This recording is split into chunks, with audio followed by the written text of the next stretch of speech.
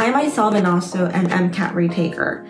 I've retaken the MCAT twice. Hi everyone, this is Renee from MCAT Mastery, and today I want to talk a little bit about whether and how you should retake your MCAT. I've scored a 506 on my first one, a 514 on my second one, and a 522 on my last and most recent MCAT. And they were all spaced around 3 months apart. The number one question to ask yourself about retaking the MCAT is, are you able to create the same environment? Are you able to have the same resources, the same time and energy that you can dedicate at the same level, if not even higher, for your retake? And if your answer is yes, then another risk you do have to take is having potentially the same score or even a lower score for your next MCAT retake. From what I personally heard from medical school advisors is that if you have the same score in your retake, it can have a neutral to a perhaps slightly negative effect on your application, because it can make them think that you are locked in at that specific level of score. And if you have a lower score, it might show medical schools that your previous score that was higher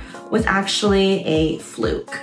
So that is one risk that you do have to consider. And if you consider both of these factors and you think that, yes, I do want to retake the MCAT again, then for the 1 month that you're waiting for your MCAT score to come out, take a break. It's okay to take a break and have some personal time and recharge your own batteries. But I would say that during that 1 month, when you're waiting for the score, it's important to not completely let go of your studying, because you can easily let go of a lot of progress that you've made leading up to the exam. Instead, try maybe doing Anki every day, so it's low effort, you've already been doing it, and it's not super difficult and out of your ordinary routine, but you're still able to keep up with your previous knowledge as well. And the next question for you to answer would be whether you need a new study plan or not. If you are more than 10 or 15 points away from your ideal score, then I would say yes, it is important to reevaluate your current study strategy, because there might be something that you're missing out on that can make a drastic change on your future score. So number one, really reevaluate whether you are giving yourself enough hours that you're studying. Typically, if you're a full-time study student, you should spend 40 hours a week on studying every week like a full-time job. And if you are studying for this MCAT part-time, then around 20 hours a week or 25 hours a week is ideal. And additionally, one quick tip is, depending on how you study, you don't need to do the same hours every single day. For example, when I was studying myself, I was also working full-time. So I did basically 1 hour a day on the weekdays, and I did 10-hour days on the weekend. And that's what worked for me, because I don't have enough time on the weekdays to study. It would just drain me too much. So with that being said, it is possible if you are strict on yourself and you are able to stick to whatever schedule you make for yourself. And next, after you give yourself enough time on studying, there are what I think 3 main process of the MCAT studying workflow.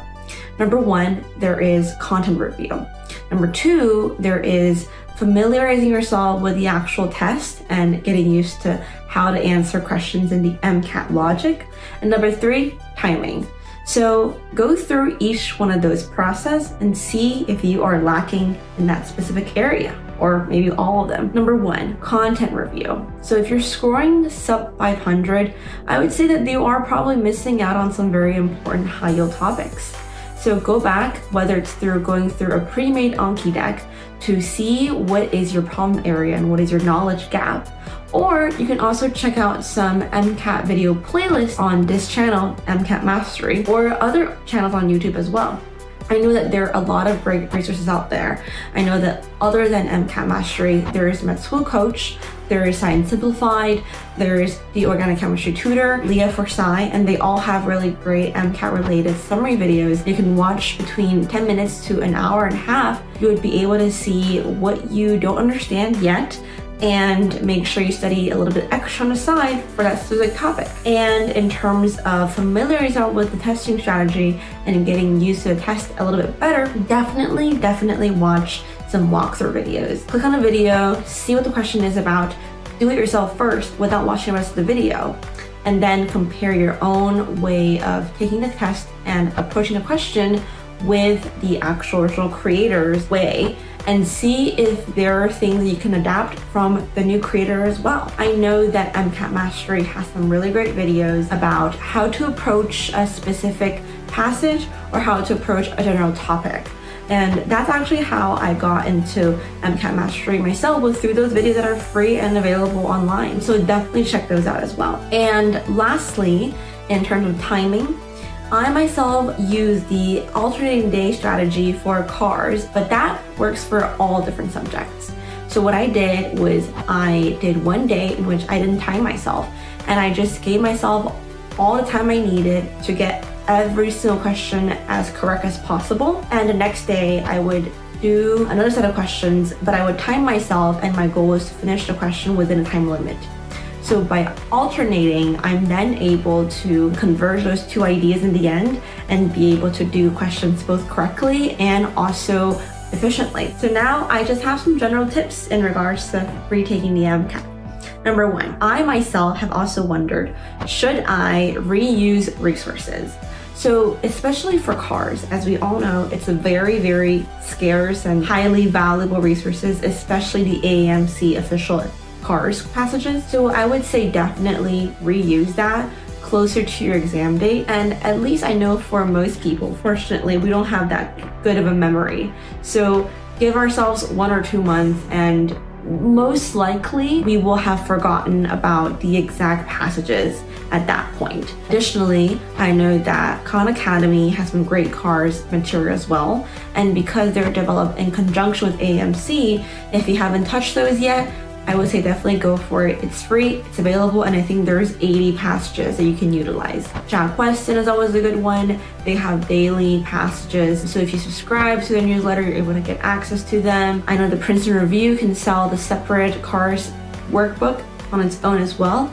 That's a great one. And not just for cars, but for other subjects as well, you can definitely try and get full-length practice exams from different major testing companies.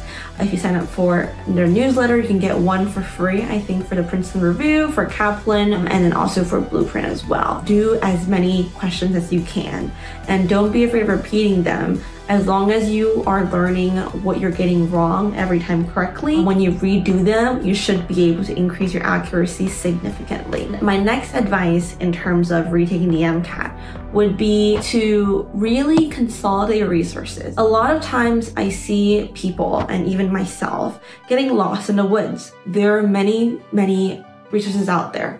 Sometimes there's too much. Think about what you should use that's going to maximize your own growth in terms of your own studying strategy, right? Are you more of an auditory learner? Are you more of a visual learner? Really, really examine how you learn best, and then center your resources around that and have a home base of resources you're going to utilize if you are at a loss. Don't try to add more, try to cut back. You'll be able to maximize your efficiency, and you won't waste time navigating between different types of resources as well. This is exactly why I also choose to work with MCAT Mastery, because our mission of really utilizing smarter strategies, studying smarter and not harder, is really central to even being a medical student in and of itself. Knowing what to do best, knowing where you should put more energy towards, and where you actually can afford to not put as much energy towards because it might not be as high yield, or it might not just be worth it for you to spend the extra month on studying that one topic that confuses you just to maybe get a 5-point increase.